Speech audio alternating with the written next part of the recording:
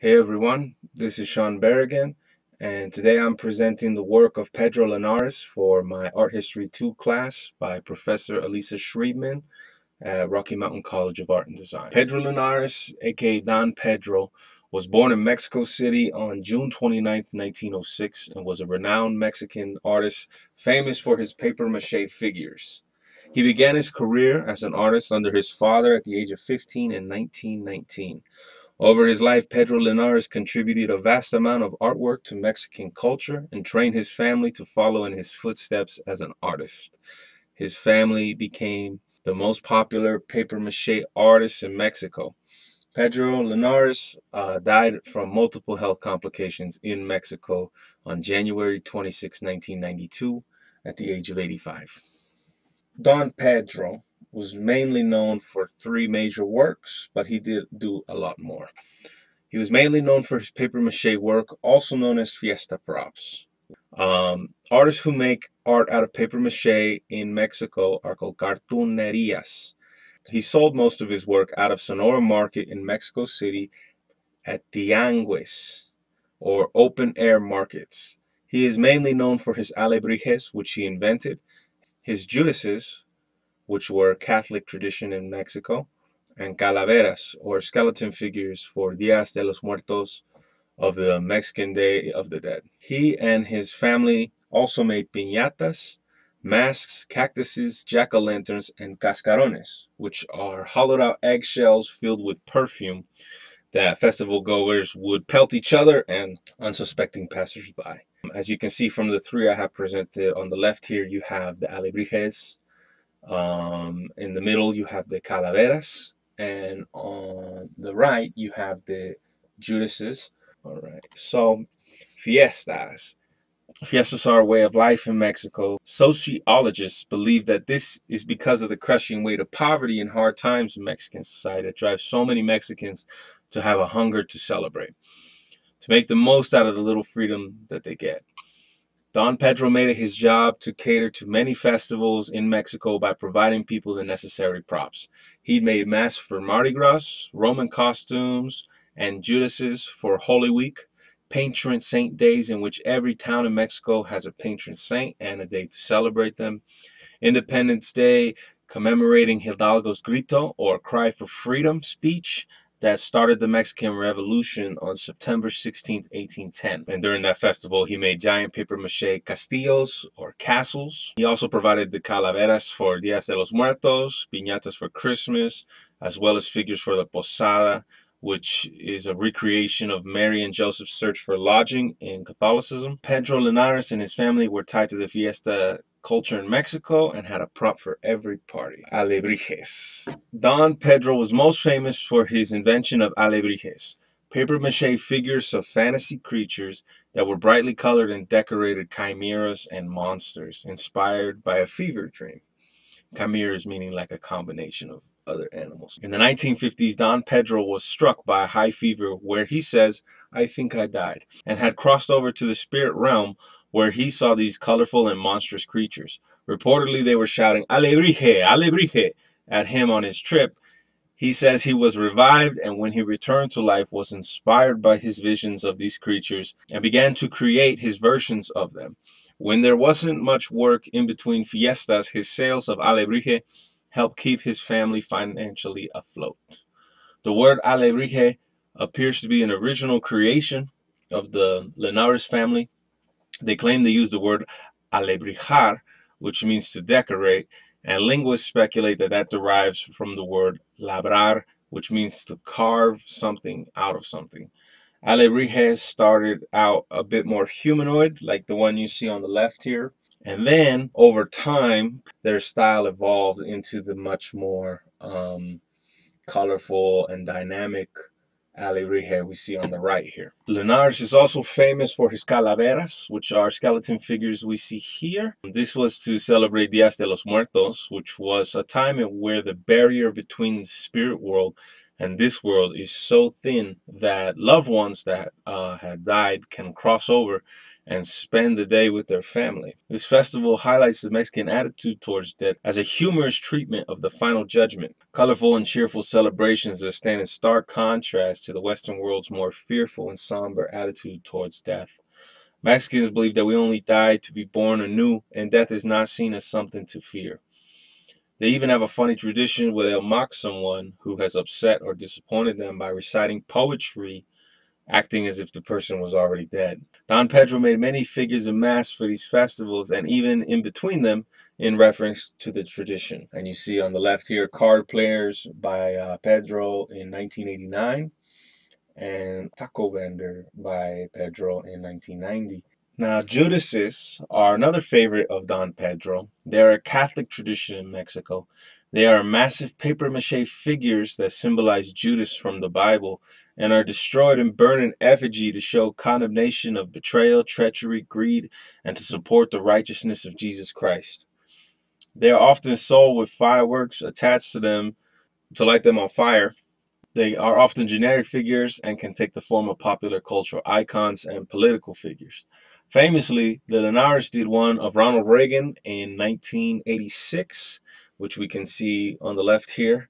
It's showing him with, Ronald Reagan's the devil with devil horns and everything. That's because of the Iran-Contra scandal, and they're showing their condemnation of his actions. The other one is of Saddam Hussein in 1991. I wasn't able to get a picture of that one, but that is due to the transient nature. And unfortunately, because of that, being lit on fire, not many of Don Pedro's Judases have survived long enough to be photographed. I'm going to tell you guys a little more about the Linares family, particularly the men.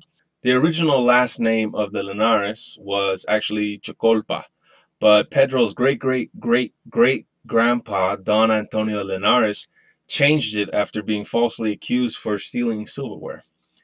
He was sent to prison in the town Linares, and people referred to him as the man from Linares until the name eventually stuck and became his legal last name. Pedro Linares did not work alone. His artistry was very much a family enterprise, and they worked as a unit on most projects. His legacy is carried on by his sons, Enrique in the middle there, Felipe on the right, and Miguel on the left, as well as his grandsons, which are not pictured here, Leonardo, Ricardo, and David. Now I'm going to tell you a little bit more about the women of the Linares family. The family worked out of a workshop housing in Sonora Market that was bought by Pedro's mother. Although rarely credited in the artwork, the women of Linares family contributed heavily to the craft, taking care of all the household chores and feeding and clothing the Linares men. They even helped by being gophers and doing all the base layer mache and undercoats of paint. The art is considered the masculine domain, and the men did all the details.